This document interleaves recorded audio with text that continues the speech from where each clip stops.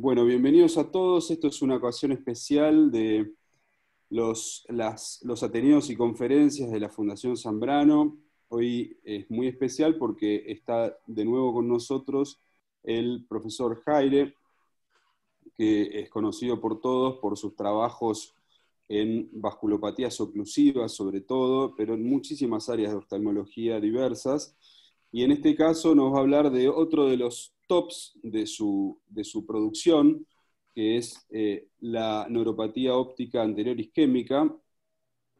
Y bueno, vamos a contar también con la presencia del profesor Roberto Ebner y de la doctora Dolores Rivero Yerza, que son expertos en el área y conocidos por todos ustedes y amigos de la casa.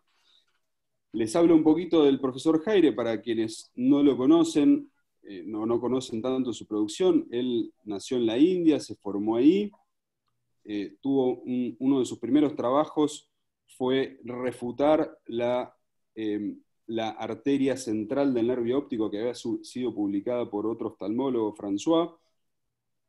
Él lo refutó, después hizo un fellow con Duke Elder en Londres, hizo sus estudios con Mono Resus sobre vasculopatías de todo tipo en Edimburgo, y luego empezó a trabajar en la Universidad de Iowa, donde hizo todos sus últimos trabajos sobre pacientes de historia natural de patologías de vasculopatías oclusivas.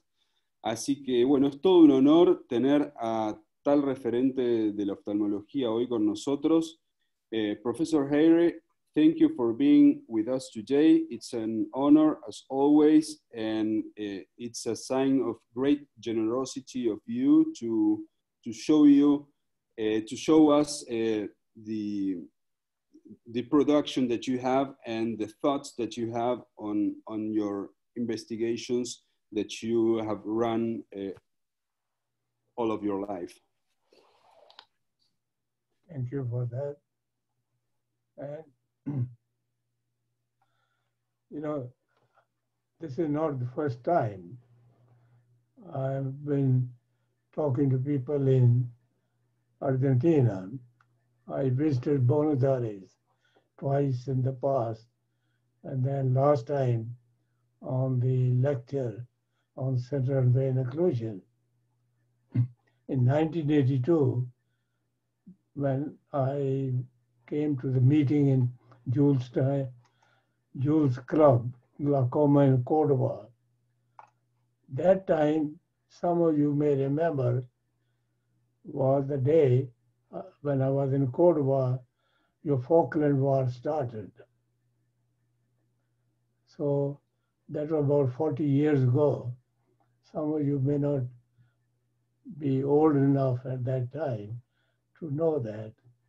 And then in 1992, I was invited as a guest speaker at the Argentinian Ophthalmological Society. So I loved Buenos Aires. I found it a wonderful city. It reminded me of Spanish cities because I've been to Spain a number of times. So the whole place is like that. And I was asked to talk on anterior ischemic optic neuropathy.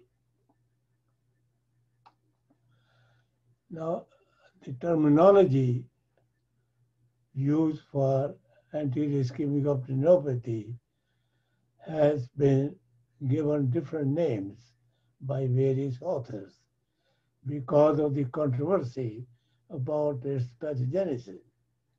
In 1970, based on my study, I gave it the name anterior ischemic optic neuropathy because it involves the anterior part of the optic nerve and it is an ischemic disorder. So that's why I called it anterior ischemic optic neuropathy. Now, if you look at the blood supply of the optic nerve, based on the optic nerve, we can divide optic nerve into two regions. Anterior part, which is supplied by the posterior ciliary arteries, and the posterior part, which is not supplied by posterior ciliary artery. This is a big difference, but it is supplied by multiple other branches. What does posterior ciliary artery supply in the optic nerve end? If you look at the sclera, choroid, and the retina, and this is lamina cribrosa. So the posterior ciliary artery supplies the prelaminar region, lamina cribrosa, and immediate retrolaminar region. But it does not supply the surface layer of the optic nerve, and that is supplied by the retinal circulation. So this is important when dealing with the blood supply of the optic nerve and measuring it. So based on that, we can divide ischemic optic neuropathies into two types. Anterior ischemic optic neuropathy due to ischemia of the anterior part. Posterior ischemic optic neuropathy due to ischemia of the posterior part. So for the first time, I described both these entities. Anterior ischemic optic neuropathy is usually abbreviated as AION.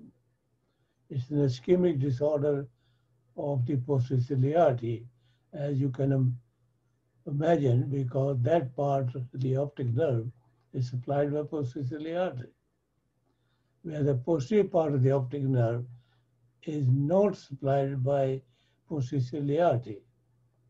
So that is a big difference.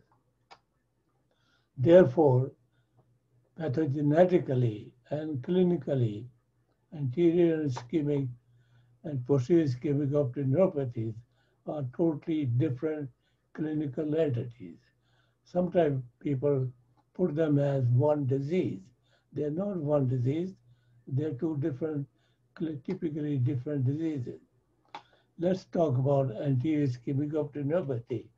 As I said, it is abbreviated to AION. AION is one of the most prevalent visually crippling diseases in the middle age and elderly. But I have seen some young people having that, so that no age is immune from getting this disease. And most importantly, it is potentially a bilateral disease. So sooner or later, the likelihood of both eyes getting involved by that. As regards the causes of AION, giant cell arteritis is the most important cause. I'll discuss that. Other causes: diabetes mellitus, arterial hypertension, nocturnal nausea, that means nighttime fall of blood pressure. I'll discuss that in a moment. Malignant arterial hypertension, collagen vascular diseases, massive recurrent hemorrhages, atherosclerosis, arteriosclerosis, valvular heart disease, carotid artery disease, vasomotor disorders. Among the ocular causes, raised intraocular pressure can cause that, and then marked or chronic optic disc edema. And then finally, we have some where we cannot find any cause, and it's called idiopathic. Now, as I said, giant cell arteritis is the most important thing to remember, because this is an ophthalmic emergency, because of the imminent danger of bilateral total blindness. That blindness is preventable. I've highlighted it by early diagnosis and urgent management. This is important to keep in mind: early diagnosis and urgent management. So we can classify AION into two types: arthritic AION due to giant cell arteritis, and non-arthritic AION, which is not due to germs arthritis. And non-arthritic AIN is much more common than the arthritic AIN. Now, non-arthritic AIN is a multifactorial disease. That means a number of risk factors combined together to produce this. Unfortunately, impression most of the time is you look for a single cause, and there is no single silver bullet to cause it. So whenever you're dealing with that, you have to look at in the form, what are the various risk factors which are causing it. The various risk factors can play a role in its development. They fall into two main categories, risk factors. Predisposing risk factors, which make a person susceptible or vulnerable to get it, and precipitating risk factor. If a person has these, then something comes up, risk factor, which finally brings it on. And I've discussed that detail in this paper. So on my slide at the bottom, I'll give a reference for those who want to have more information. Now, what are the predisposing risk factors? I divide that into two categories, systemic risk factor and the local risk factor. Systemic risk factors I've just mentioned: diabetes, hypertension, atherosclerosis, aging, ischemic heart disease, blood loss, and so many other causes, which I just mentioned. Among the local factors in the optic nerve, poor blood supply to the optic nerve head. Since this part is supplied by posterior ciliary artery, so a disease of the posterior ciliary artery can cause that. Vasospasm, defective optic nerve head autoregulation, raised intraocular pressure, chronic optic disc edema, and other causes. And this is important to know when you're dealing with this disease and trying to find out what caused it. Most of the time, neuro-ophthalmologists don't ask when do you notice that you lost your vision. This is most important factor determining what causes it.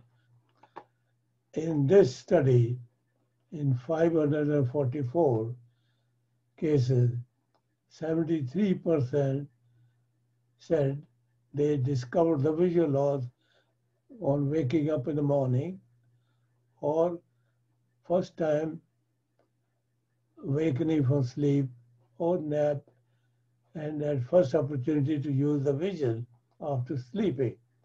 Because every time you wake up, you don't notice immediately.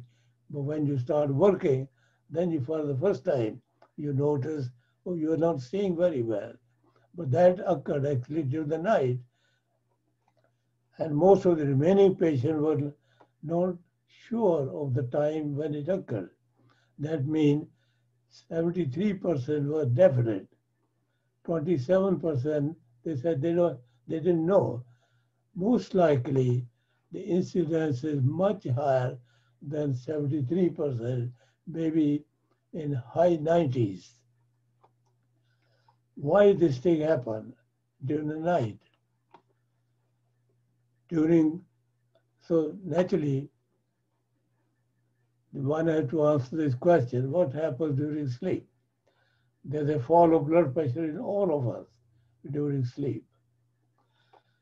To investigate that, I did a 24-hour ambulatory blood pressure monitoring study to every 10 minutes recording blood pressure in more than 700 patients. And this is discussed at length in this paper.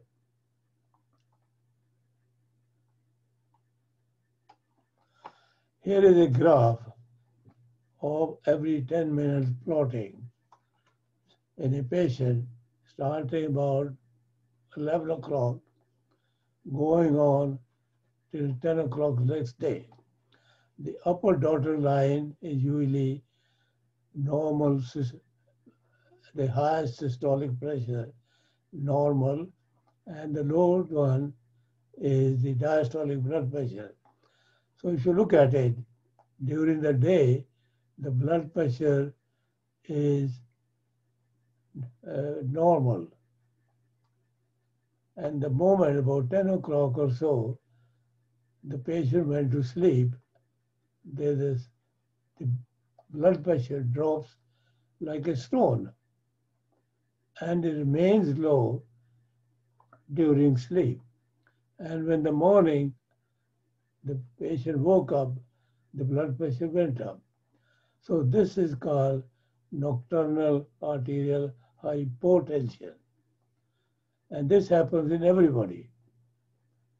More in some patients and less in other patients. The importance of this is that we measure blood pressure during the day. But daytime blood pressure is not a guide to what happened during sleep. Here it is. There's about 40 millimeter mercury fall of blood pressure when you go to sleep. So nocturnal arterial hypotension seems to be most important precipitating risk factor in susceptible person. That is the bottom line. The nocturnal fall of blood pressure in person who is normal, has no risk factor, does not do any harm. But if a person who has other risk factor, this fall acts as a last straw to break the camel's back. Most common cause of marked nocturnal arterial hypertension is aggressive antihypertensive therapy with beta blocker, calcium channel blocker, ACE inhibitor, and this trazodone hydrochloride. This one is given to patients with enlarged prostate, and usually it is given in the evening. And this produces fall of blood pressure. And then the use of other hypertensive drugs, like anti-iPhone, even anti-depression drugs, cause that. And especially when they are given at bedtime. Because this is, if let us say, during the day, this is the blood pressure. During sleep, it falls here. And if you give any medicine here, it's going to fall way down. And that's why it is the bedtime or evening coincide with the fall of blood pressure during sleep. And that really produces abnormal fall of blood pressure, and that causes poor circulation in the optic nerve head. That results in the development of non-arthritic anterior ischemic optic neuropathy. Now, erectile dysfunction drugs, these are drugs which are often advised for people who are erectile dysfunction. Viagra is the most common of these, and other erectile dysfunction drugs produce fall of blood pressure, all of them. And they are taken at bedtime. And that causes the AIN in person otherwise predisposed to risk factor. I discussed that in this one. So I had big trouble with Pfizer company, the manufacturer of Pfizer, the Viagra. And I said, Viagra produces AIN. And I've seen patients like that. Now, verapamil is a calcium channel blocker often given for migraine. Here is a patient who was taking this morning, bedtime, and noon. And this was the blood pressure recording. If you find there's a almost about 50-degree or 40-degree fall of blood pressure during sleep compared to daytime. And I asked him to stop the bedtime dose, so take it morning and noon, but not take the bedtime. Then I repeated the blood pressure monitoring. You find the difference? The fall of blood pressure during the night is much less compared to when he was taking all the things. And that can produce, and also it can aggravate glaucoma. And this patient was having aggravation of glaucoma. So in conclusion from all this, pathogenesis of non-arthritic AI is multifactorial, so that a whole host of systemic and local factors acting in different combinations predispose optic nerve to develop AI. In such susceptible cases, precipitating risk factor act as a final insult to produce an AIR. Available evidence indicate that nocturnal arterial hypotension is the most common precipitating factor. So that is the most important thing, because people don't measure the blood pressure during the night and they miss the whole thing. Now it has become a cliche for the neuro-ophthalmologist. I know you are a neuro-ophthalmologist, to state that the pathogenesis of NAIN is not known. That is totally wrong statement. Just a second.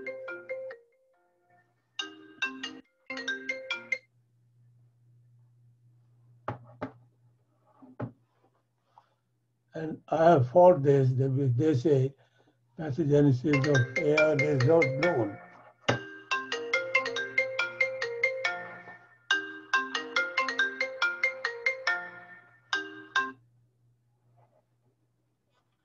Somebody trying to get hold of me on the cell phone. Don't worry, Professor. Hmm?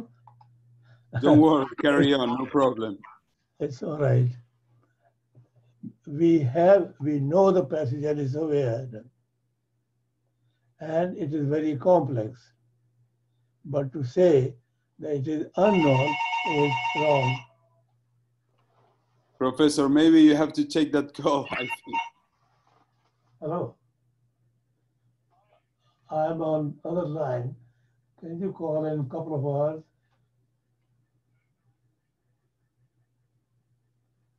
I'm talking to people in Argentina.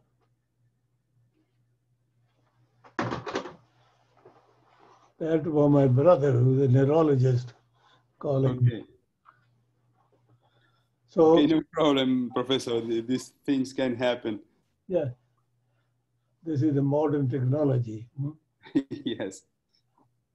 So the message is that we know the pathogenesis.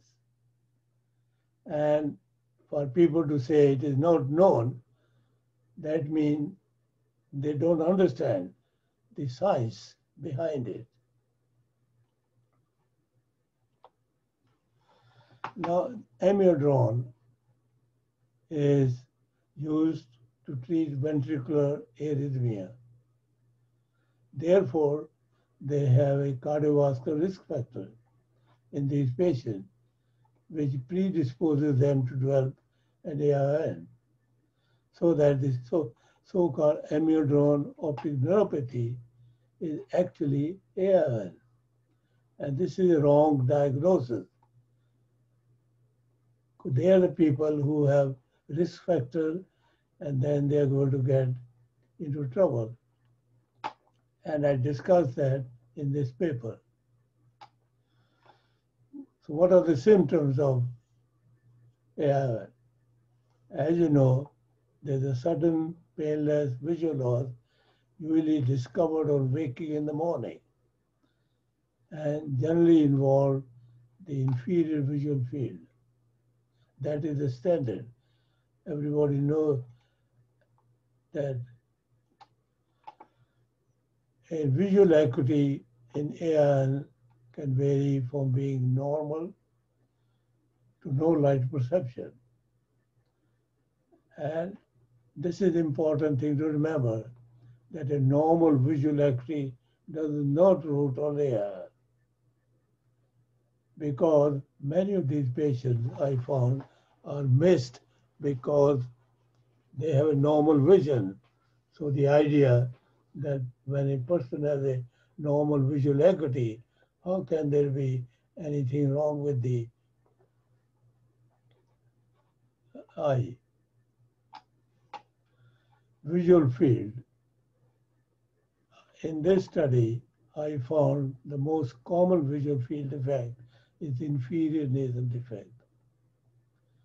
This is in contrast to what is all the time the neuro-ophthalmologists are saying inferior nasal altitude defect is the most common. Central scotoma, other optic disc related visual field can occur, but the most common is the inferior nasal. Now here are the two visual fields plotted with the Goldman perimeter. In our department, we use that all the time. And here you find inferior nasal visual field defect. In this patient, it was inferior altitudinal. And most of the time now, almost everywhere, people are using the Humphrey automated 30-degree visual field plotting. And if you're looking at 30-degree, you're getting this wrong impression, which gives the impression of inferior altitudinal. They miss this information. And also, if the visual field passes through the fixation or spare the fixation, the visual acuity is normal, because visual acuity is a function of this small area of fixation. So the person can have normal visual acuity, maybe totally have lost the visual field all over the place. So that's why visual acuity is a poor parameter to evaluate optic nerve functions. And so in AIN, perimetry is far more reliable than visual acuity. So the careful perimetry is one of the most important investigations in the diagnosis of AI. Now, visual field are plotted with gold. As I said, we plot visual field with a Goldman perimeter, which covers all the way out.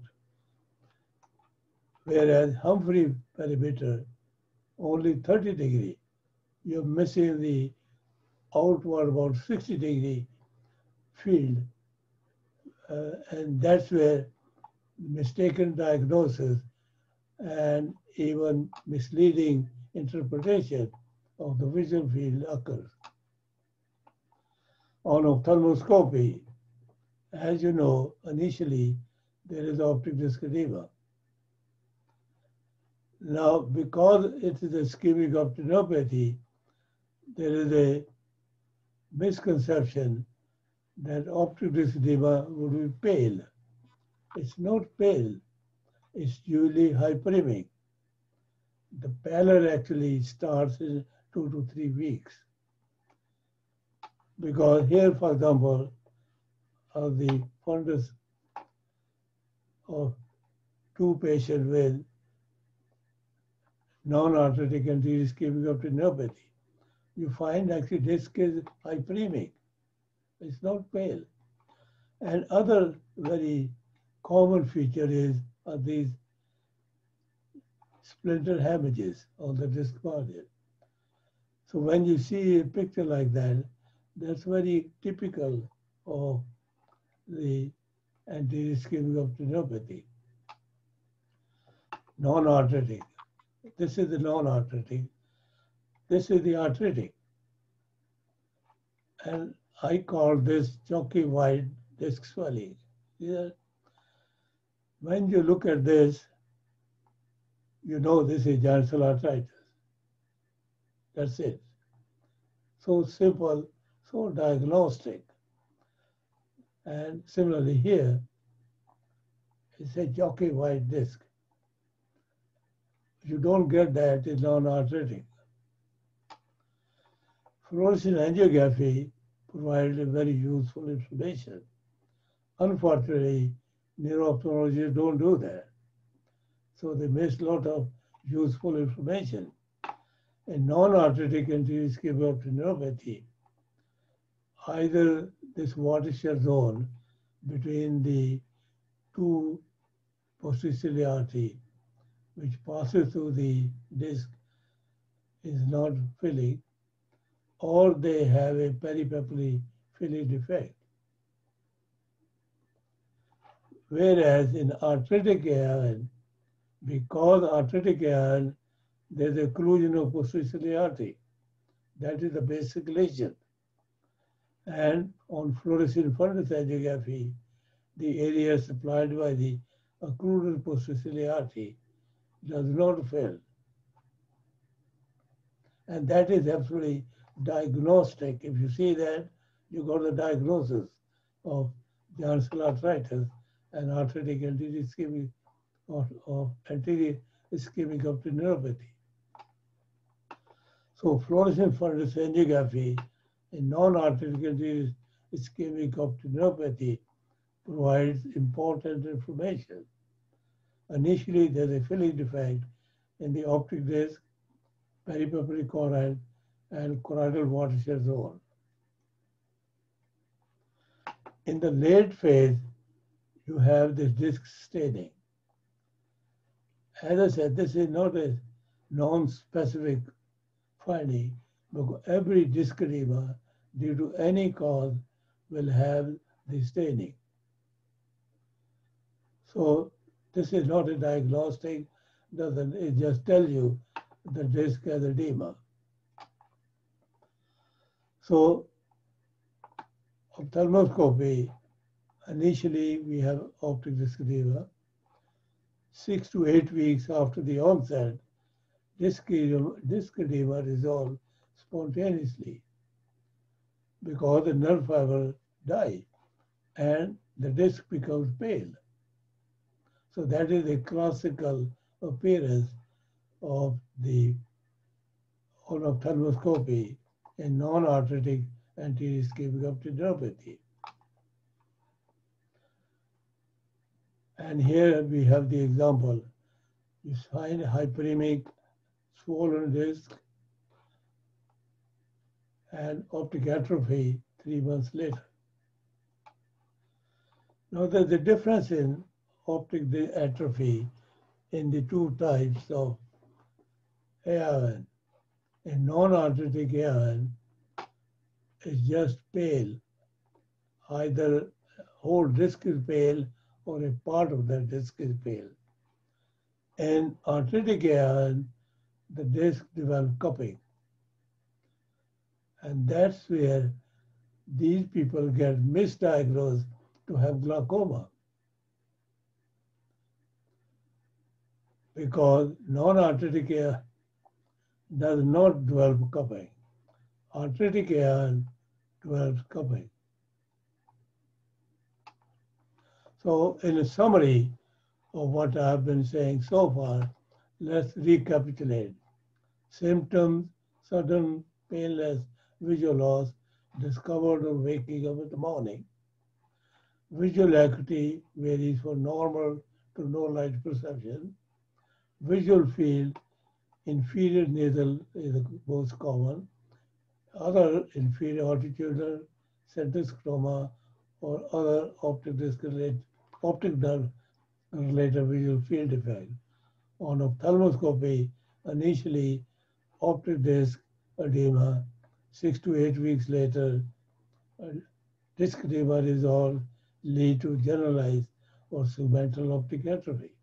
So that I've written again and again that the diagnosis of AIN is the simplest diagnosis.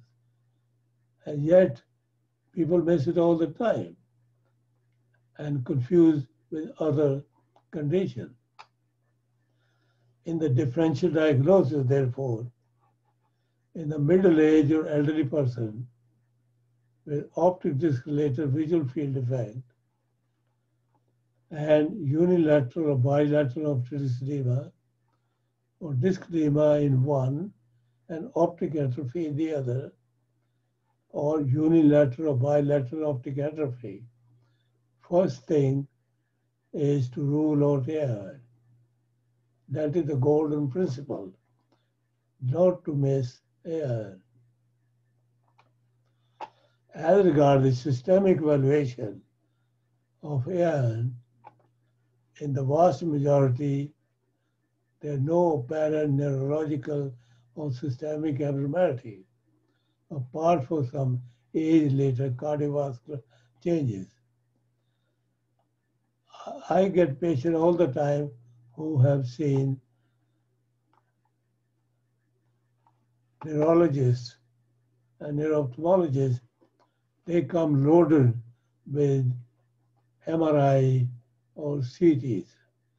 I don't look at them even, because that is total waste of money, because the whole thing is so straightforward.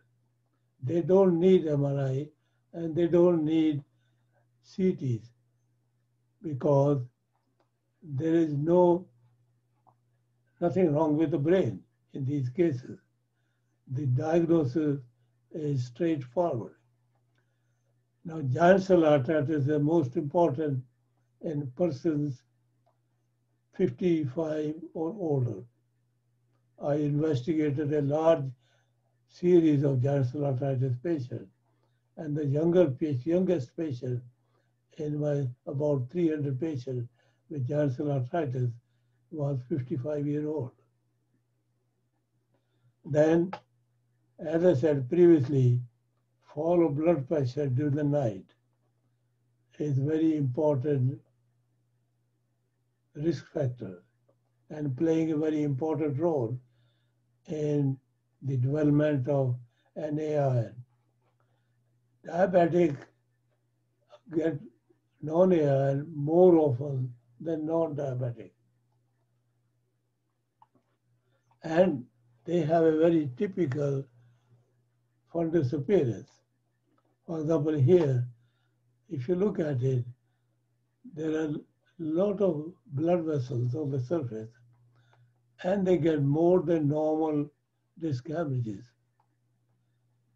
And in about 3-4 months' time, all this disappears, but leaves the disc pale without doing anything. This is the natural history. They present like that, and it automatically clears without any treatment. Although here, a young diabetic see those tons of these vessels. They get diagnosis as optic disc neovascularization, but that's not that. And the same eye, 3 months later, all that has disappeared without doing anything. And here is another example. In the acute phase, the swelling of the disc, abnormal vessels, and lot of hemorrhages, and then it's the upper part of the disc which was involved, so that has become pale, and the rest of the hemorrhages are much less, and they will disappear. This is 2 months later. In about 3-4 months, all these hemorrhages will do that. And this is a very typical appearance of the patient or eyes with non-arteritic AIN in diabetics. Now, NAIN in diabetics are wrongly called diabetic papillopathy.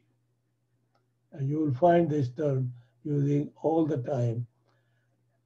So that as if diabetic papillopathy is a different disease. But actually, this is non-arteritic AIN because its clinical presentation is different. It's not a different clinical entity. Now, in the management of diabetic NAIN, they get misleadingly diagnosed having proliferative diabetic retinopathy because there are those multiple vessels on the surface. They get misdiagnosed as optic disc neovascularization, and there are hemorrhages. And then what happens? Retina people immediately do the PRP, pan-retinal photocoagulation. Now, this, as I showed you, there's a spontaneous resolution of the optic disc edema, telangiectatic vessel, retinal hemorrhages, and the retina people say, look, I did the PRP and those hemorrhages disappeared. They would have gone even normally. In fact, and they say this is the beneficial effect of PRP. In fact, PRP is harmful in these eyes.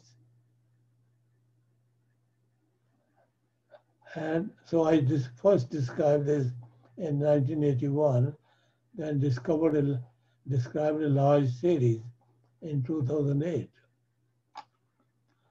Now there's another type of NAIN, which is called incipient. That means these patients with AIN do not have any symptom at all to begin with. They're asymptomatic. At this stage, only thing they have is optic disc edema. There is no subjective or objective visual loss. And they get misdiagnosed as due to raised intracranial pressure or other causes of optic disc edema. I first described this entity in 1981, and now in 2008, I described a large series of these cases. Although here is a patient with incipient non-arteritic AIN. You find the disc edema, fluorescent fundus angiography, that part is steady. But this patient did not have any visual symptom. As a rule, I examine both discs when a patient comes. This patient had previously NAIN in his left eye. So when I looked into the right eye, that's what I found. I asked him if he was feeling anything. No, we did a visual field, no visual field loss, or nothing of the sort. This was the only finding. And 3 weeks later, he woke up with loss of vision. And so this diagnosis is missed very often because people are looking for visual loss. Other thing which is important is a cup-disc ratio, which lot of stress is laid down about this in NAIN. Typically, eyes with NAIN have either no cup at all or a small cup. And there's a highly prevalent misconception that absence of cup causes NAIN. I see that all the time. People saying that their doctor said it was absence of cup which caused the development of NAIN, and that is totally wrong. That small small cup does not, or absence of cup, does not cause any. One thing one has to remember is, and once the disc edema starts, you know, in the optic disc, there's a small place, and a million nerve fibers are passing through that. And when they swell, that produces the disc swelling. And if there's no cup, they press the blood vessels, and that brings on the ischemia of the optic nerve, and that produces the visual loss. If there is a cup in the center, that provides a space for the swelling to extend into it, and it does not then compress the capillaries. And that's where it does not, so the presence of cup acts as a safety mechanism when there's a disc swelling. So absence of cup simply aggravates the ischemic process. And I'll discuss that at length in this paper. Most important thing is, from the diagnostic point of view, if in one eye you have disc swelling, disc edema, and other finding of NAIN, look at the other eye. If it has no cup, that adds to the diagnosis of NAIN and is typically seen in the fellow eye. Other thing I investigated was, what are the risks of the second eye getting NAIN? Because as I said in the beginning, NAIN is a bilateral disease, ultimately, most often. So this curve gives you the information that as the time passes, more and more people are going to get in the second eye. For example, in about 3 years, about 25% of people will get in the second eye. So NAIN usually starts as a unilateral condition, but after days, months, or years, it frequently becomes bilateral. For example, as I said, it was bilateral in about 25% in 3 years. Now, I'm often asked, what are my chances of getting more than one attack of NAIN in the same eye? So I investigated that in this study. So an eye can have more than one episode of NAIN in about 6.5% of the eyes. So that in about 3 years, that is what happened, 6.3%. Within 3%, within 3 years, the same eye can get another episode. I have one patient who had more than 6-7 episodes again and again and again in the same eye. Then I looked at it. What is the difference between people who get again and again in the same eye versus those who don't get again? And I found that patients with recurrent NAIN in the same eye had a significant lower mean nighttime minimum diastolic blood pressure, p-value 0.003, and greater percentage drop in diastolic blood pressure during sleep compared to patients without any recurrence. That means nocturnal arterial hypotension is present in those cases, and that again and again produces the NAIN, because if you have the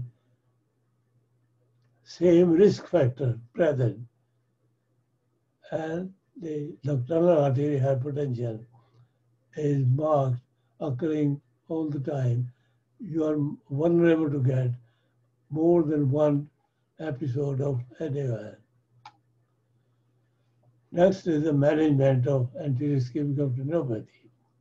And that is, of course, the most important. Once you're diagnosed, you want to know what to do with it.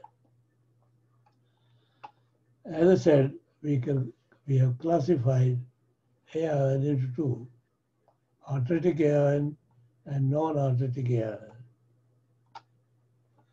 Naturally, whenever you suspect a patient has AIN, first essential is to find out, are you dealing with arthritic AIN or with non-arthritic AIN?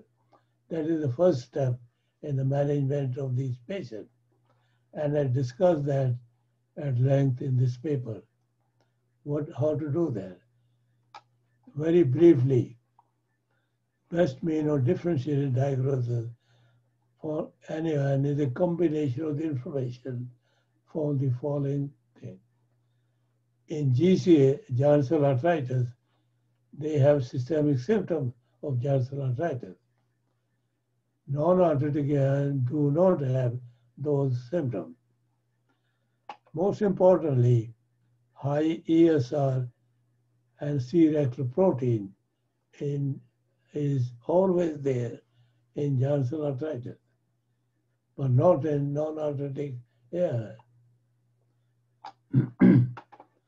If a patient presents with massive visual loss, that means can only see hand motion or no light perception, that is very likely due to giant cell arthritis. Then, as I showed you previously, chalky white optic dyschema is diagnostic of giant cell arthritis. And in giant cell arthritis, there is a posticiliary occlusion. That is well established. That leads to optic nerve infarction and optic dyschema. Now, ciliary retinal artery also arises from the posticiliary artery. And posticiliary artery supply both the disc and the ciliary retinal artery. So when you get arthritic AIN, ciliary retinal artery also gets involved. So if an eye presents with optic dyschema and ciliary retinal artery occlusion, that is diagnostic of giant cell arthritis, because they are the result of the occlusion of the posticiliary artery. On fluorescein fundus angiography, as I showed you, massive non-filling of the cornea in the areas supplied by the occluded posticiliary artery, that is again diagnostic. And so we have diagnostic feature, chalky white optic dyschema and presence of dyschema with ciliary artery, and then fluorescein fundus angiography. So actually, it becomes very easy if you do all these and understand all these basic things to differentiate the two diseases. Then finally, you have to have a tabulatory biopsy when you are in doubt about a patient having arthritic AIN. So the management of arthritic AIN, the most important step is in all patients with AIN older than 55 to rule out giant cell arthritis by doing ESR and C-reactive protein immediately. And why do it immediately? Because this is an emergency. Don't let your patient walk out of the clinic unless you know all this information. Patients with GCA are in danger of bilateral total blindness, which is preventable. I highlighted the preventable. If you diagnose early, institute the treatment immediately, you can prevent that from happening. In arthritic AIN, it is well established that the only effective treatment to prevent further loss of vision is a prompt, high-dose systemic steroid therapy. In my study, about 500 patients, no one lost any vision 5 days after the start of steroid therapy. So steroid therapy is so effective. Why 5 days? I usually compare it to if you're driving a car at 70 miles an hour, you apply the brake, car doesn't stop immediately. It takes time. So similarly, the inflammatory process takes about 5 days for giant cell arteritis to be controlled. And the other thing is, people wait for the biopsy, temporal biopsy, to make a diagnosis. But start treatment immediately. Do not wait for the temporal biopsy, because by the time temporal biopsy comes, patient may have gone blind in the other eye. You lost the whole thing. So this is something every neuro-ophthalmologist has to be aware of.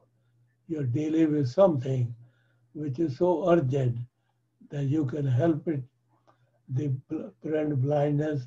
I have a lot of people who come to me with giant cell arteritis and who doctor just waited and they went blind.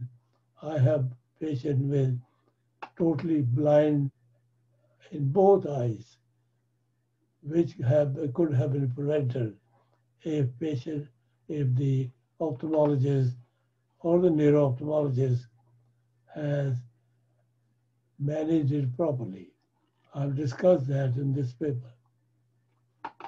Now, how about the management of non-arthritic ischemic optic neuropathy? Briefly, these are the 3 types of treatment which have been advocated. Optic nerve sheath decompression. This was advocated by this group from Wills Eye Hospital.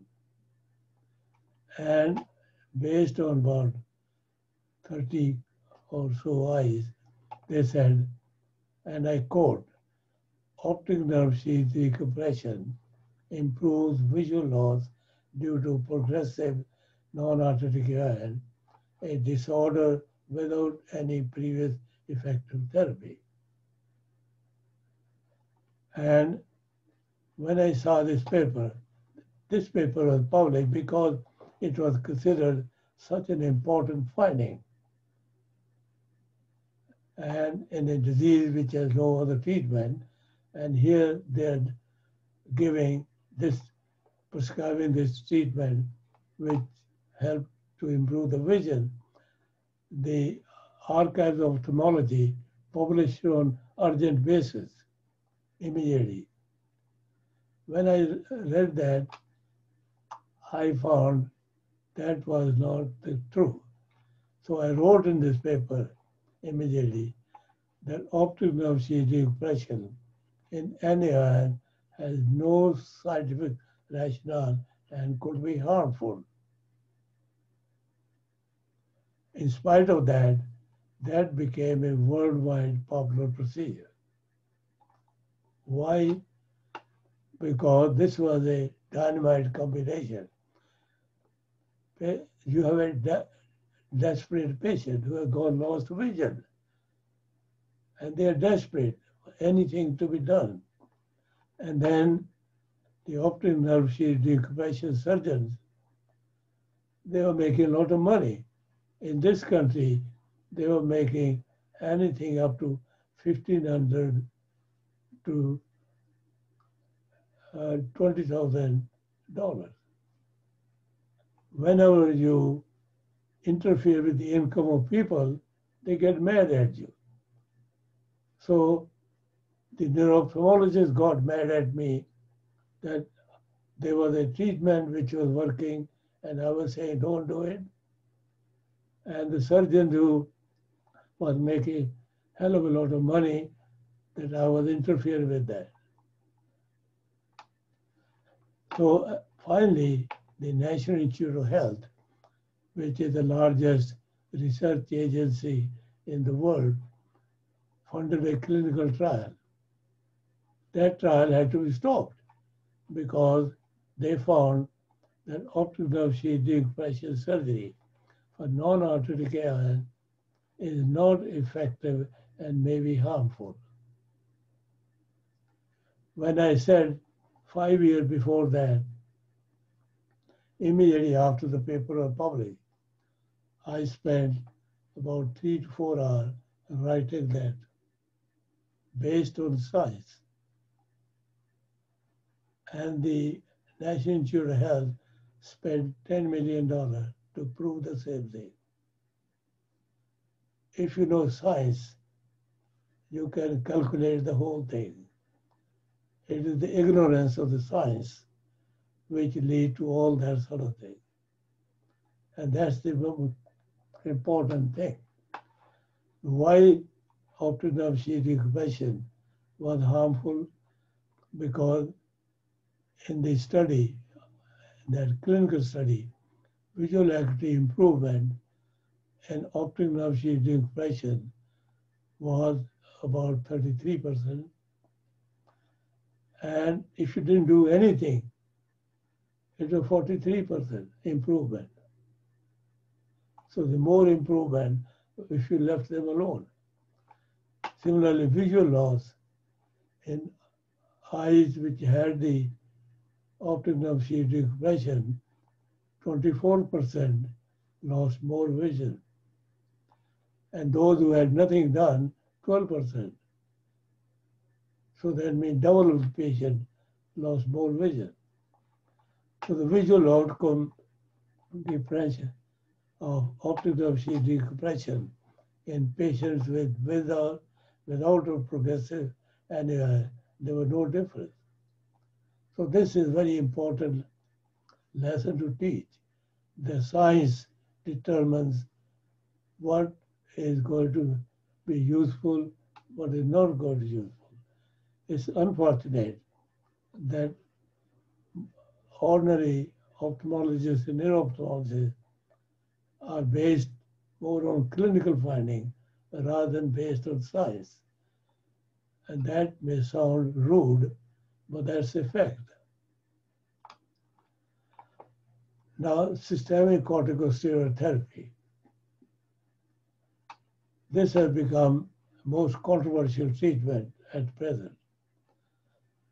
A small study by Professor Forbes at the University of Glasgow in Scotland in 1969, and my preliminary study when I was at the University of Edinburgh in Scotland in 1972 indicated that systemic corticosteroid therapy in non-arthritic AIN may improve the visual acuity.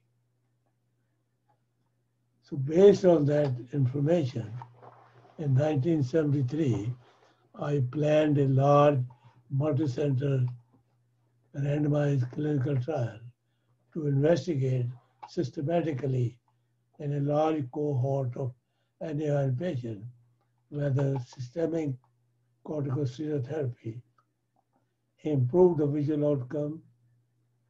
That clinical study was not funded by the National Institute of Health because the neuro-ophthalmologists on the committee firmly believed, based on no scientific data at all, that corticosteroid therapy has no role in NAIN.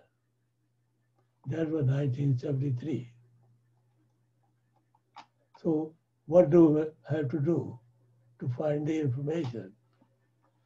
Since no alternative treatment existed, I felt that it was crucial to find out whether corticosteroid therapy was actually beneficial ineffective, or harmful. Because that was very important information. So I decided to conduct a patient choice study. So I told the patient,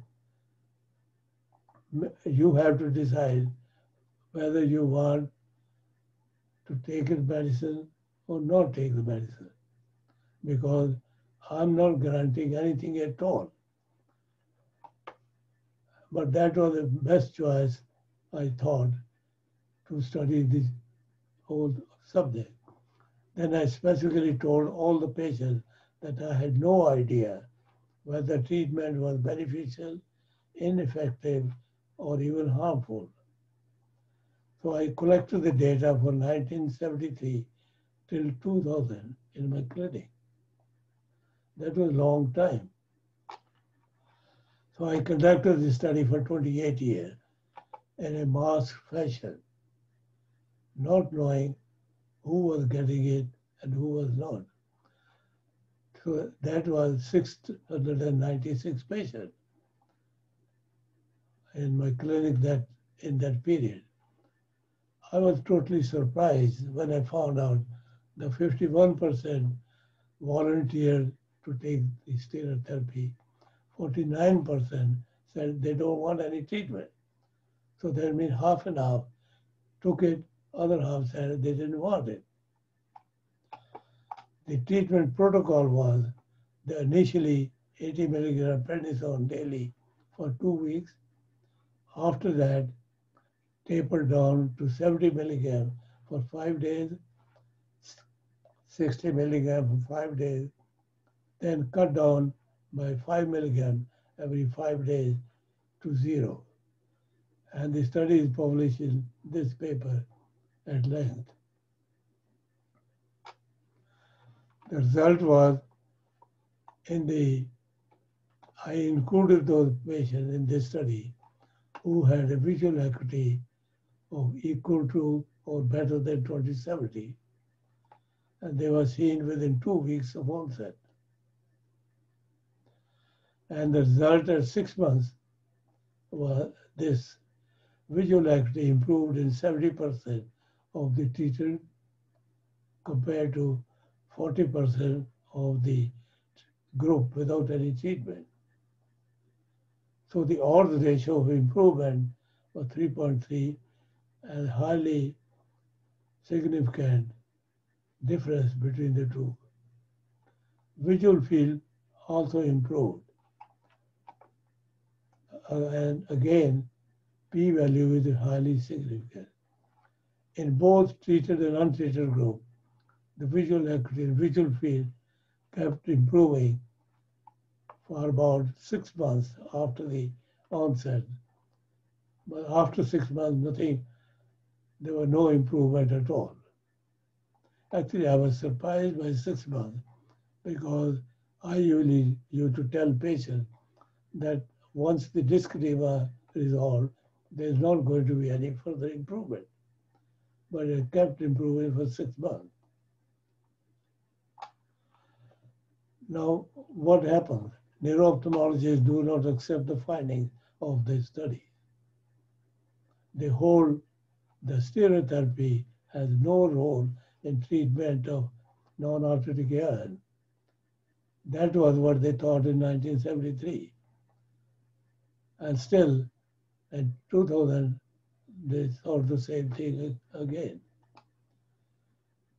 This is what it is. Their philosophy is, do not bother me with the facts. I have made up my mind. And once people have made up their mind, there's nothing you can do. As you see with the politicians all over the world. I've been doing research for 65 years.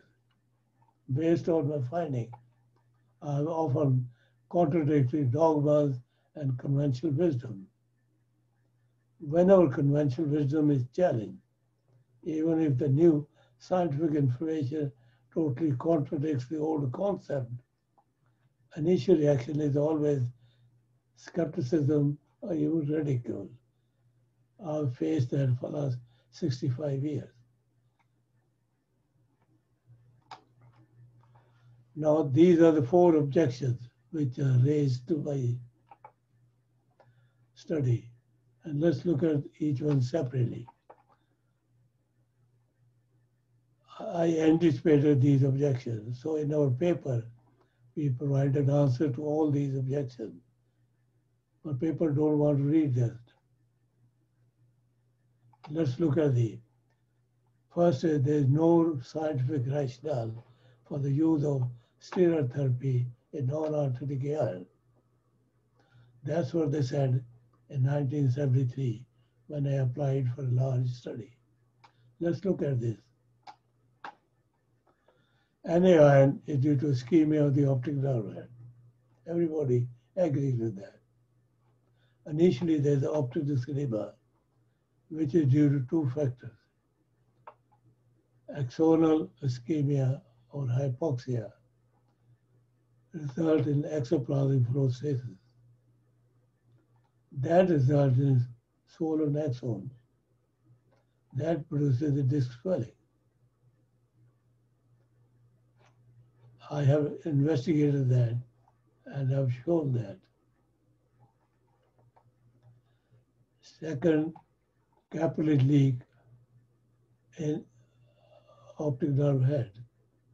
As I showed previously, in all these, when there is disc edema, there is a staining of the optic disc or fluorescein fundus angiography. That happens in all NAIN discs. And that leakage is due to ischemic insult to the capillaries.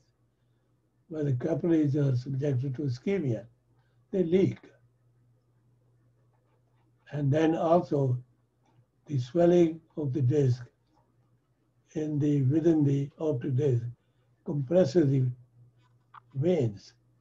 That causes venous stasis.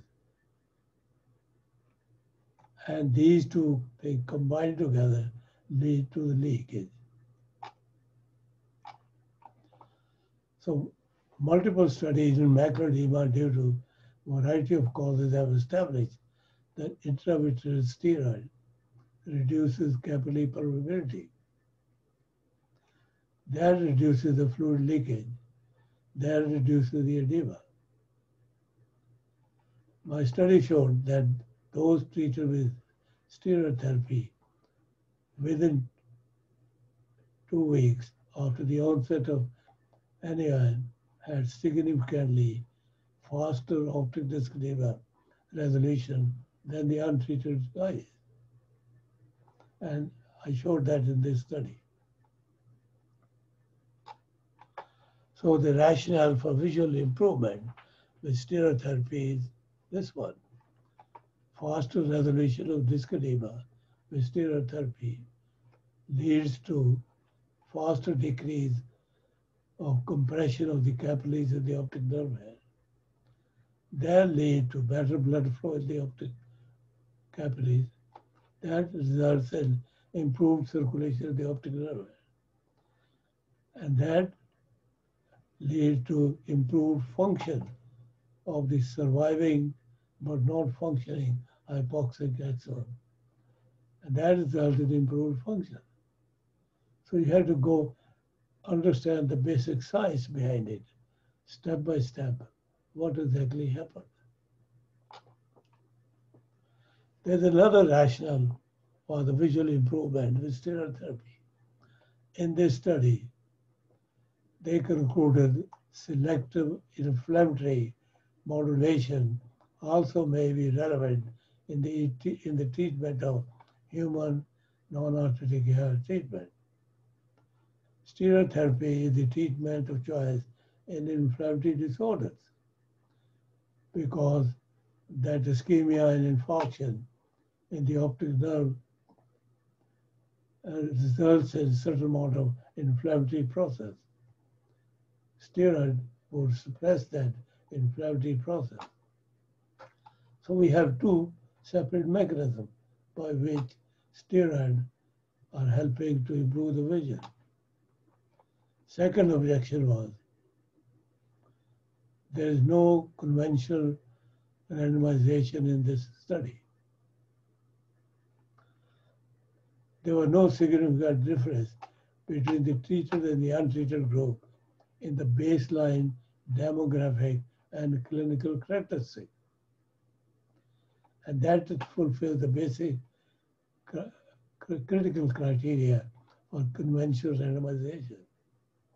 So long as the treated and the untreated group have the same demographic clinical characteristics, you're dealing with two persons with the same kind of situation. Third, study was not collected in mass fashion and was biased. Ischemic optinopathy decompression trial, which I just mentioned, was a randomized and masked study. In that study, the visual acuity data for untreated eye and in my study, untreated eye was the same, 40% in both. If there was a bias, that couldn't have happened. They found 40% of the untreated eye had improvement of vision spontaneously, and in this study, 40% showed improvement of vision without any treatment. So that shows that there was no bias. Fourth, the oral corticosteroid therapy in acute cerebral stroke are contraindicated. But they forget that pathogenetically, anemia and a stroke are totally different clinical entities. They're not the same, etiologically and otherwise, because ischemic stroke is a thromboembolic disorder, and there's a severe ischemia. Anemia is a hypotensive disorder, as I told you. Nocturnal artery hypotension brings it on, and there's a mild ischemia. For example, in arthritic AR, there's a severe ischemia because of the occlusion of posterior ciliary artery, and steroid therapy does not help in arthritic AR. So one has to go at the basic level of science. Therefore, to equate non-arthritic AR with an ischemic stroke is a fundamental mistake. That's being done all the time without understanding that the two are pathogenetically and etiologically are totally different diseases. And also, histology of brain and histology of optic nerve are different. And finally, people are giving aspirin or anticoagulant because they think in stroke, because it's a thromboembolic disorder, aspirin helps. In this study, we found no long-term benefit of aspirin in reducing the risk of non-arthritic AR. Why? Aspirin benefits thromboembolic disorders. It does not affect blood pressure. It is the nocturnal hypotension, which is the culprit in non-arthritic AR, and aspirin is not going to make any difference on that. Anyone almost invariably is not a thromboembolic disorder. That's again a mistaken idea that it is a thromboembolic disorder. But it is a hypotensive disorder. So that we didn't need to do this study if we just looked at science. So there's a lot of studies which are done where you can find out the answer based on science.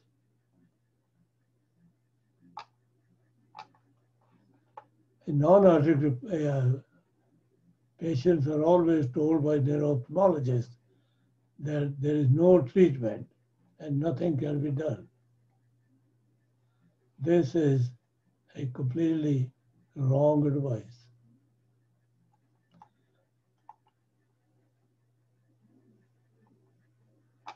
They do need counseling, how to reduce or minimize the various risk factors for development of hair, because you're going to go back to why I developed NAIN. And you have to tackle those factors which caused it in the first place to prevent any further damage. So a reduction of risk factor, to reduce risk factor of development of NAIN in the other eye or further visual loss is the same. It's essential to reduce as many risk factors as possible. This is the most important step in the management of non-arthritic eye. All patients require thorough evaluation of risk factors. And as I said previously, risk factors may be systemic risk factors or maybe local risk factors. So you've got to look at all of them. What is responsible for, in the first place, producing non-arteritic eye?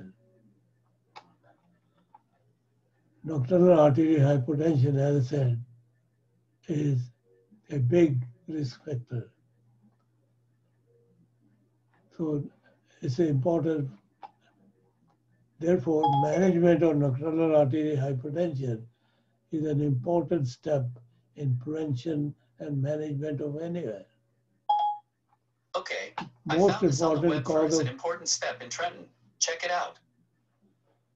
Most important cause of non-nocturnal arterial hypertension is over-medication with blood pressure lowering drugs or taking them at bedtime. People don't, the ophthalmologist never asks what drugs you are on, when are you taking? It's very seldom that anybody asks this information, and this is critical information. I strongly recommend that when patient is at risk of developing non-arthritic eye or has a history of non-arthritic eye in one eye, the treating physician should be made aware of the potential risk of intensive arterial hypertensive therapy, particularly to give it in the evening or bedtime. Ordinary physicians, I deal with them, they are not totally aware of that. They keep on giving more medicine and more time in patients because their whole object is to bring the blood pressure down without realizing what happens when the blood pressure falls too low. So in conclusion, regarding the management of AIN, patient age 50 or more always rule out giant cell arthritis by doing ESR and C-erythropoietin. If giant cell arthritis or arthritic AIN is suspected, it's an important ophthalmic emergency. Start steroid treatment immediately. And NAIN, start systemic steroid therapy soon after its onset and continue on till resolution of optic edema. And most importantly, reduce risk factors, because that's what is going to cause second eye involvement. Or I've discussed all this in this paper, in this book a few years ago. Thank you very much. Thank you, Professor. That was a wonderful conference, and I think we've all learned a lot from your words. And so let's go to the questions.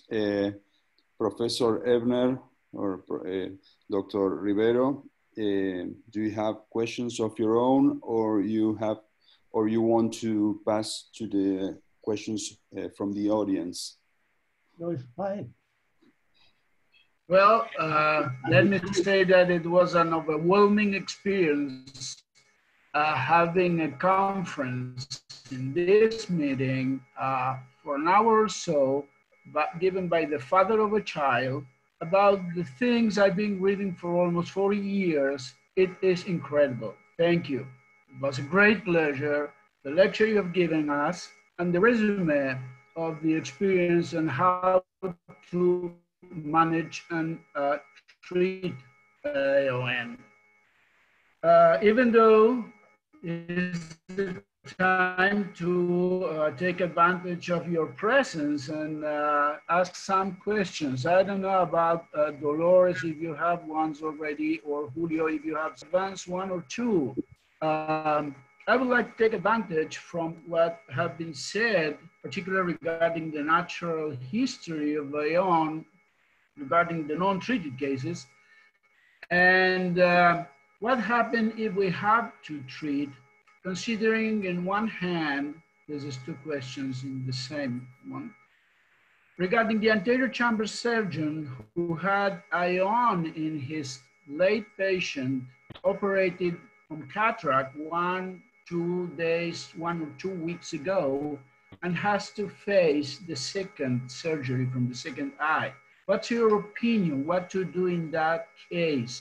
With Dolores, we have recently reviewed this subject, but I would like to listen from you.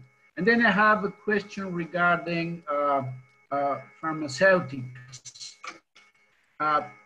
We know and we follow your advice, and we live by the book of Hayreh in AON, and we give also, as you did, patients to choose whether they want to go on steroids or not regarding non-arteritic AON. Surprisingly to us, most of them in my practice, they do not want it unless it's the second eye. For the second eye, they are ready to do anything. What do you think about two drugs? This is my last question. Idebenone and... let me interrupt you. Okay. One question at a time. I'll forget what are all these questions. So what is your first question? Okay, my first question is, anterior chamber surgeon asked us, or neuro-ophthalmologist, what to do in order to prevent AON in the second eye of his patient who had already one in the previous surgery. You're talking of cataract surgery. Yeah. Okay. I described that way back in 1970, when I described cases of due to cataract. You have to, I get that question asked very often, that patients who are going to have surgery, cataract or heart surgery, what are the risks? Patient asks me. And I tell them not to let the blood pressure falls too low, even when during anesthesia or giving too much medication because they have a lot of pain. And that is because it is the fall of blood pressure with medication all during surgery, which is going to precipitate or produce AON or make it worse. Now, there's a big problem here because I remember one patient who was going to have heart valve surgery. He asked me the same. So I said, tell your surgeon not to let your blood pressure go too low, or your anesthetist. And next thing, I get a call from the anesthetist. And he said, you told the patient who was going to have the surgery not to let your blood pressure fall down. That's simple. We can give the vasopressor drugs and they can raise the blood pressure. And I said, you know, what is the mechanism of the vasopressor drugs causing raised blood pressure? He didn't know, because what happened, they gave the vasoconstrictors. Vasoconstrictor cause constriction of the terminal arteriole. It is the terminal arteriole which regulates the blood pressure. Because once the terminal arteriole constricts, before that, the blood pressure goes high. But once the terminal arteriole are constricted, beyond that, the blood pressure gets low. And what matters is the blood flow in the capillaries. So actually, the vasoconstriction, constriction of terminal arteriole, reduces the blood flow in the capillaries, make the situation worse. And he said, oh, he never thought of that. And that is a problem, because unfortunately, we don't have any mechanism where you can raise the blood pressure without the constriction of the terminal arteriole. And people do that by raising the fluid level. And for example, in patient who got spinal surgery, I got patients who were coming with ischemic neuropathy. Why? Because to fight, there's a lot of bleeding going on in patients with spinal surgery. And they gave a lot of saline to maintain the volume. That causes hemodilution. That lowers the oxygen level. So this is a difficult situation. And the only thing which I say is have the minimum sedation. And once you've got minimum sedation, the likelihood of fall of blood pressure is less than otherwise. And it's a difficult situation. So in all the patients who have cataract, because after all, anyway, are older people. And I tell them to tell their surgeon to make sure first take care of all the big risk factors before doing surgery.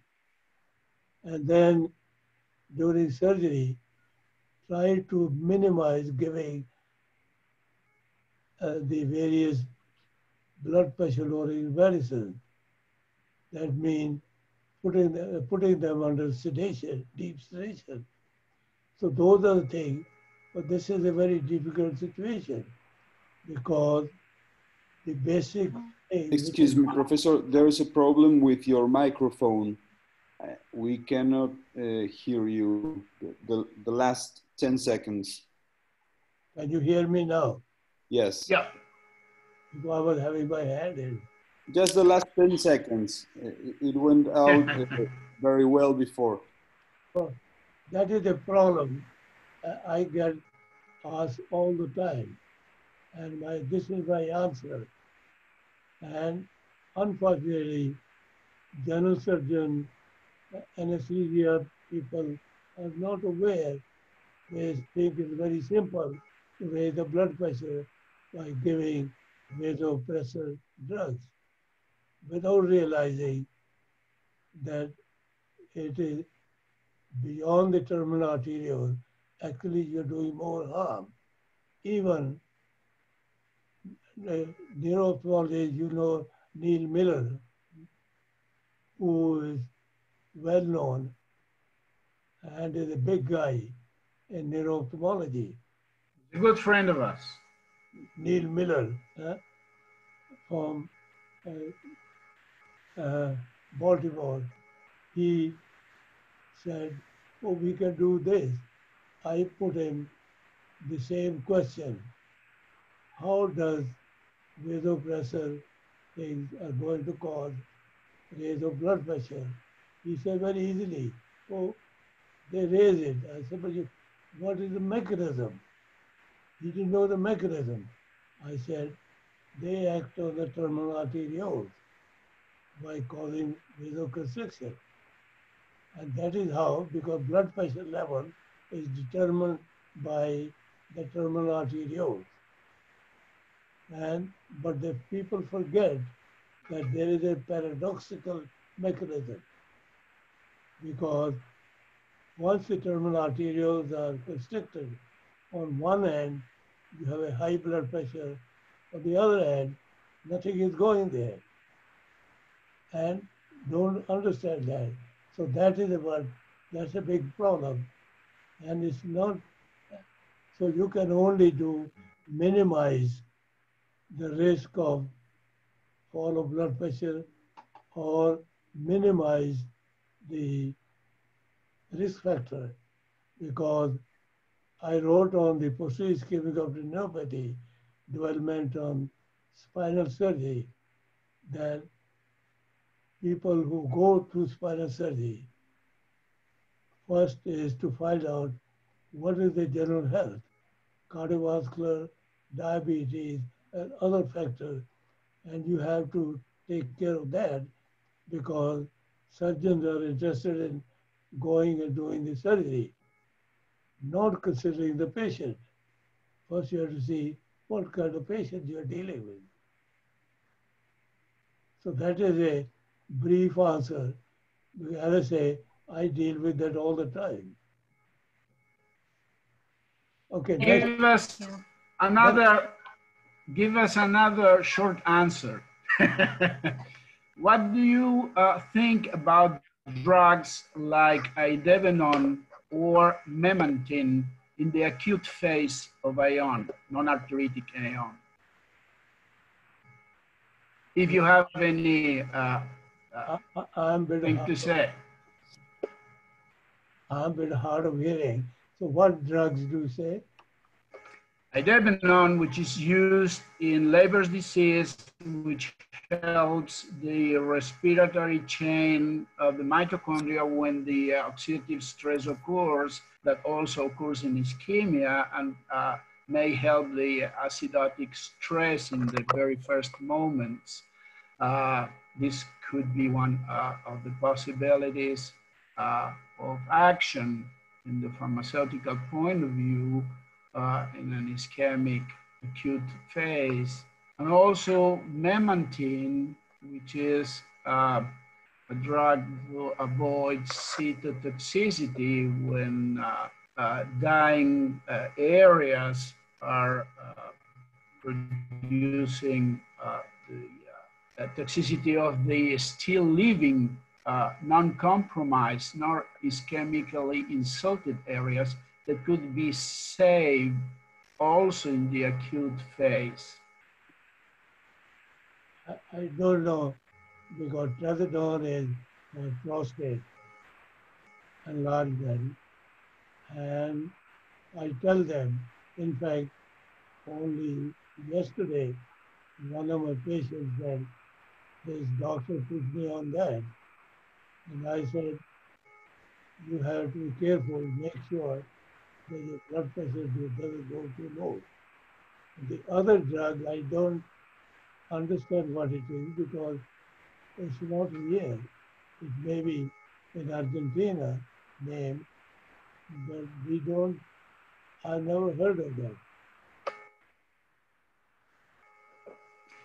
Okay, Dolly, do you have a question? Yes, thank you for your excellent conference. It's been overwhelming. I have a few questions regarding non-arteritic AION, and what do you think about the role of obstructive sleep apnea in the pathogenesis of this disease? Yeah, actually, I first pointed out that sleep apnea can be a risk factor way back. And since then, there are several studies that have come up. And I have several patients with sleep apnea, not only with ischemic neuropathy, but even with other vascular disorders.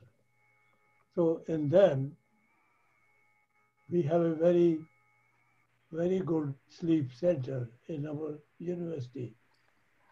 And I've discussed with the director of the sleep study, you have to have a CPAP. CPAP is the only answer to use that, because I asked patients to go on CPAP, and on doing that, they come back and they say they feel much better because they can sleep more, they're more alert, and that way the only answer is CPAP and no other answer. And CPAP works and works wonderfully. Thank you. And another question about AAON, non-arthritic, is have you treated patients with steroids after 2 weeks of the initiation of the ischemic event? Yes, there are some patients were on that, but we didn't analyze the data because you have to again look at science. Science is the axon which are subjected to ischemia. The longer they last, ischemia lasts, more damage they're going to do. I usually compare it to like a person who is starving. If after some time, the starving person don't have the strength to do any work, but is not dead. And if the starvation goes on, he dies. And then you try to put food on his mouth, he's not going to live. So same is with the axon. The axon which are ischemic, if you feed them oxygen early on, then they have a chance of recovery. If maybe also it depends upon the severity of ischemia, because in the study, only 70% improved, 30% didn't improve, because in the 30%, the chances are the ischemia was so severe that they were dead. And you can keep on feeding a dead person, he's not going to come alive. So similarly, for example, in arthritic AON, axons are dead right from the beginning. That's why steroids don't help them at all. So it depends upon the severity of ischemia. Mild ischemia, if people would recover if they start having a better circulation. Whereas with the severe ischemia, they're dead right from the beginning. And so I usually give an example of a man who is starving, how long he can go and start working again. And if they are starving and nobody feeds them for a long time, they die. And then you say, this is what most of the government do. People are hungry. They say, we'll come in 6 months and feed you. In 6 months, they're all dead. They don't need anything. So it's the same mechanism. Very clear, thank you. Professor, And what about? Interesting to re-emphasize the window of opportunity for you is 2 weeks. 2 weeks was arbitrarily. We detected that. We could have done 1 week or we could have done longer. but we thought we use 2 weeks because we don't have the definite information how long axon can survive with different kind of a severity of ischemia, because we have no way of judging the severity of ischemia in AR. That is the problem. If we had a test which would tell us whether the axons are still alive but not functioning, or the axons are dead, it's only the surviving axons which are not working, they can start working again. But dead axons are not going to start working again. So we don't have any test to determine the severity of ischemia. So we just picked up 2 weeks at random, because what happened, that optic nerve sheath decompression, they used 2 weeks. So I said, okay, I'll use 2 weeks as a criterion so that we have something to compare. In that study, the 2 weeks, what happened, the 40% recovered without any treatment. So similarly, in my study, in 2 weeks, without any treatment, 40% recovered. So it was the same result at 2 weeks. But you could pick up any time. So whether a person who is starting at 3 weeks but has mild ischemia would improve, or a person at 2 weeks have very severe ischemia, the axon is dead, is not going to improve. Okay. Professor, just one question from myself, and then we'll go to the questions from the auditory.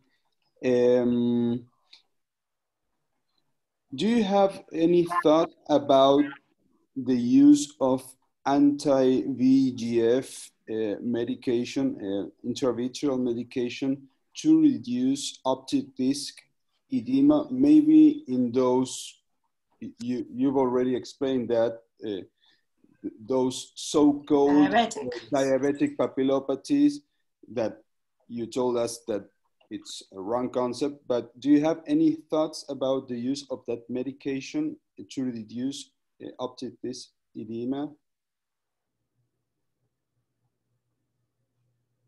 I didn't understand. What drugs were you using?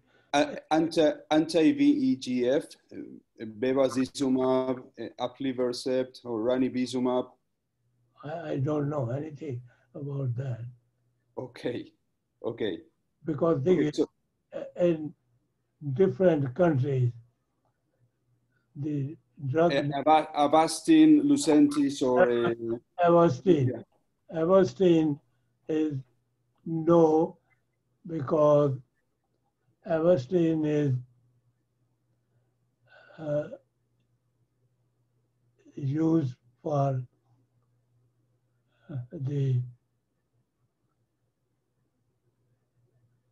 no, this is Avastin and other anti-VEGF drugs. They are used and advocated for various things, but I don't think anti-VEGF is used for edema, macroedema. Anti-VEGF has been tried in anterior ischemic optic neuropathy. There were a few cases. The problem is anterior ischemic optic neuropathy is ischemic. Now you have to go back to science. Blood flow of the optic nerve head is equal to blood pressure minus intraocular pressure. When you inject into the vitreous or any of the anti-VEGF or steroid, that raises the intraocular pressure. and the blood pressure remains the same, so that the perfusion pressure falls. And that would do more damage to an optic nerve head, which is already ischemic. So that's why the anti-VEGF therapy, few patients, they tried, and the eye got worse, because you can go back to, again, basic science. What determines the blood flow? Blood flow is determined by the difference between the blood pressure, particularly the diastolic blood pressure, minus the intraocular pressure. You can either lower the blood pressure or you can raise the intraocular pressure. They will reduce the blood flow. So that is a very simple way of calculating. So when you inject anything in the vitreous, the intraocular pressure goes up, but the blood pressure remains the same, and that does more damage to an optic nerve head, which is already ischemic.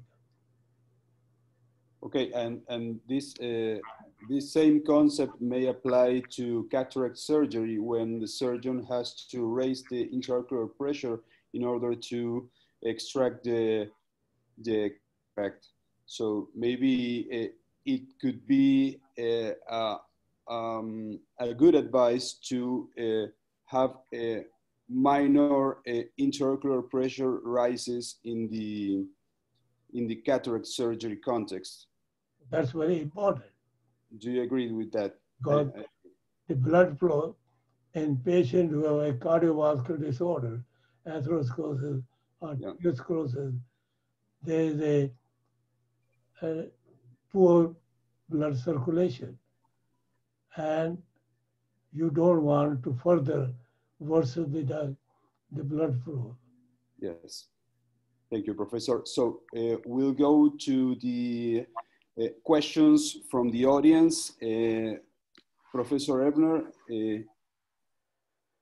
here in the Zoom chat, do you see anything that you want to transmit to the professor? No, there was a question from Guillermo Marroquín de Colombia that Dolores has already addressed. So I don't see any other comments by now. Okay, I'll transmit just one from the Facebook chat. In the patients that you've mentioned that had more than one episode in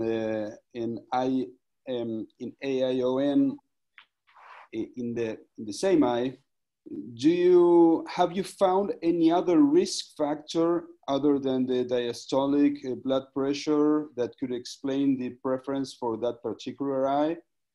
Or we don't have anything, because it was the nocturnal arterial blood pressure fall, which was causing. And I've been asked, as I said, I've done in 700 patients. I've every time been asked, how do I prevent the fall of blood pressure during the night? I don't have an answer, because only thing is, if they are taking blood pressure medicine, then I say, cut down on those, and what time you take it, don't take it in the evening or bud time. Those are the type of precaution. But otherwise, we don't have any, because, for example, in patients with orthostatic hypotension, they have advocated giving steroid. But then steroid long-term, this is a lifelong thing, and that has side effects for long-term therapy, and it's not really practical solution. So actually, we don't have an answer how to prevent nocturnal arterial hypotension. So you try to find out what is causing it, medication or other things, and that's where limited. But the problem is, as I said, we don't have a definite answer. And I have been asked that question thousands of times. And I wish I had an answer. I would be a billionaire. Okay, thank you, Professor.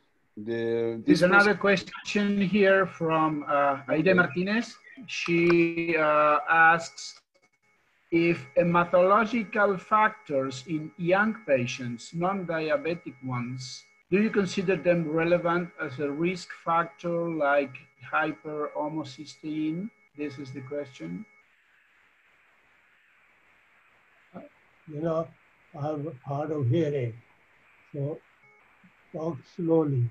I didn't understand. The question is, if you consider a relevant risk factor in young patients, the hyperhomocysteinemia. That's a risk. You have to risk, as I said, reduce the risk factor, because obesity is a risk factor. And obesity, weak people have usually hyperlipidemia, particularly the LDL, low density lipoprotein, and that is what causes the atherosclerosis. So you have to look into those to reduce, because hyperlipidemia or atherosclerosis is a big risk factor for developing AION.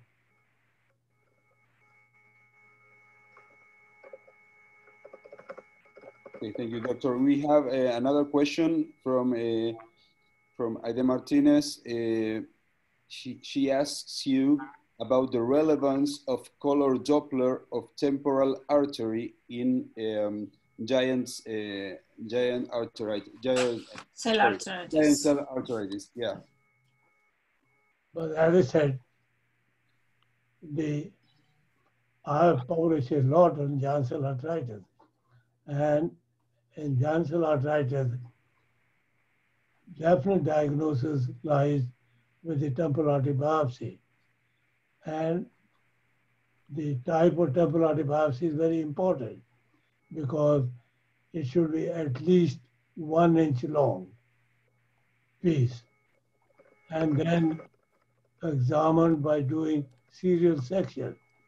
If you cut 1 section or 2 sections, because there can be, that can give you wrong information.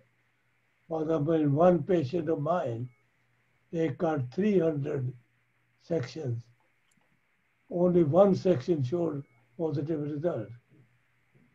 So that the, what is called the skip area. So to have the correct result from the biopsy, you should have the long enough biopsy and done serial section, not just 1 or 2 sections.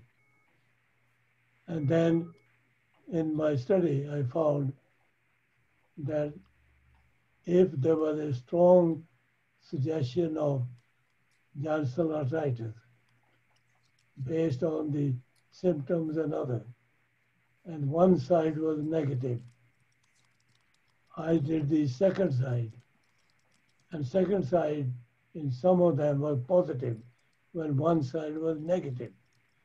I don't advise people doing biopsy on both sides at the same time. For example, the Mayo Clinic people, they did that all. That's a dangerous procedure. But it's only you do the second side if you have a patient have all the strong symptoms of giant cell arteritis, or you have arthritic AION with occlusion of posterior artery, then you should do that.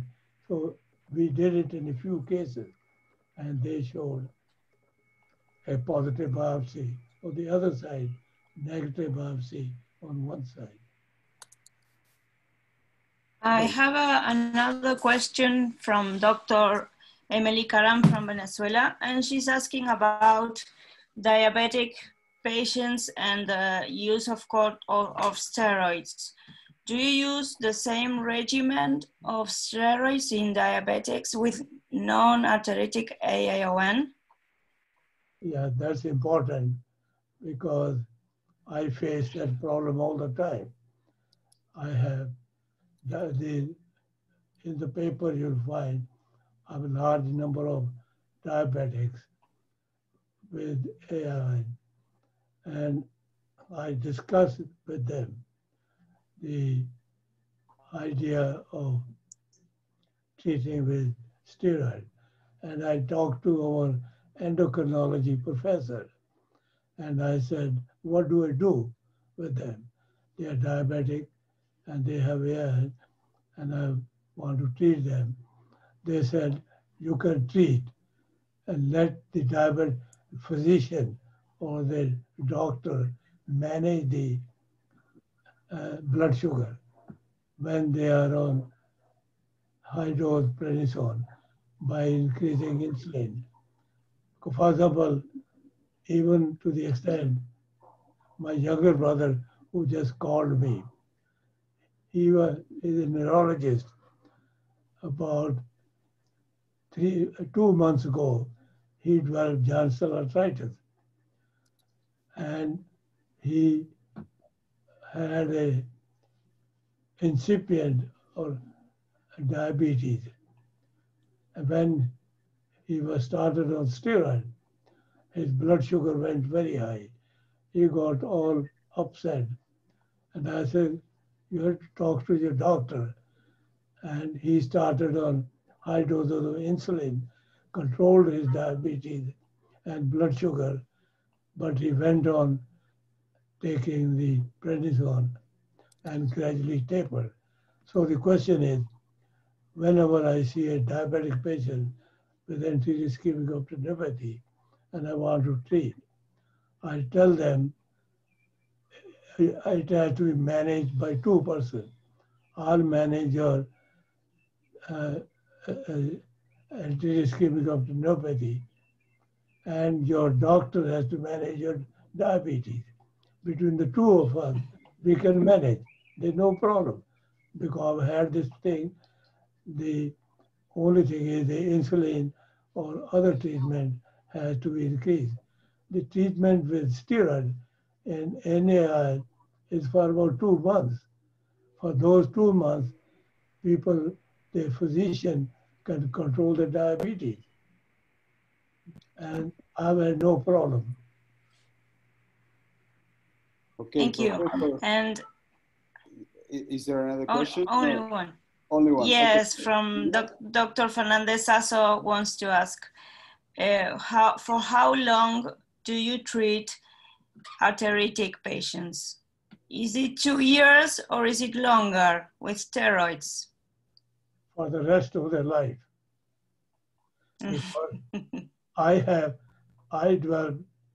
was diagnosed to have giant cell arthritis 11 years ago. And I still take steroid. And in my study, I agree with that.